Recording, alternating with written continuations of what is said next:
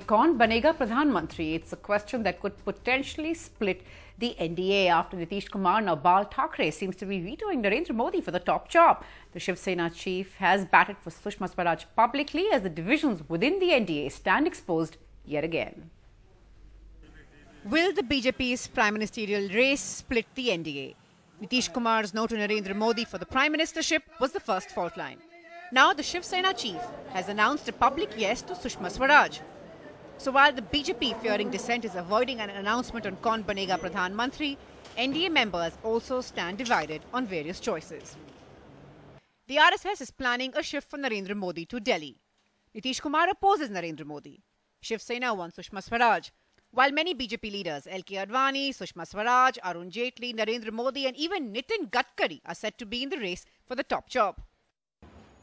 With NDA players polarized around or against different BJP leaders, the party's war within may become more hostile. For the moment, the BJP is putting up a brave face. इस बात की खुशी है कि Bharatiya Janata party में तमाम ऐसे leaders हैं जो प्रधानमंत्री पद के लिए कैपेबल भी हैं और देश में एक्सेप्टेबल भी हैं. This is bad news for Narendra Modi, who will be contesting the state elections in a few months from now.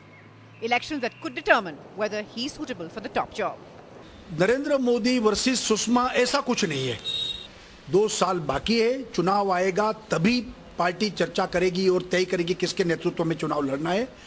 What's worse, the Congress's decline is fueling a theory in the NDA that elections may be held earlier than 2014 and the NDA should start looking at a prime ministerial candidate.